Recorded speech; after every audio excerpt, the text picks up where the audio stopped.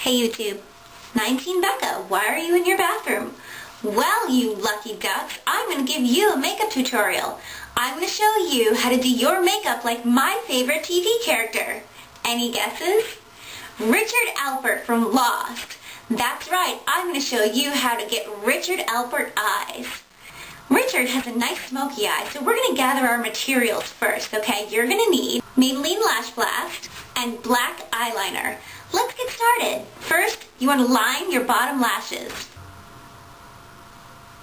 Just do a nice sweeping motion all the way along the bottom. Great. You don't want to do too much. You don't want to look like a whore. Once that's finished, let's move on to the mascara. I would say 2 coats on the bottom lashes.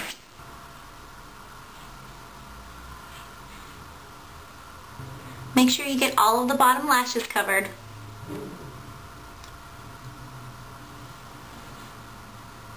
Okay, and we're done.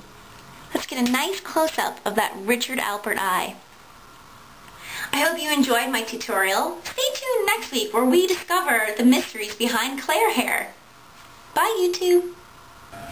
Yeah.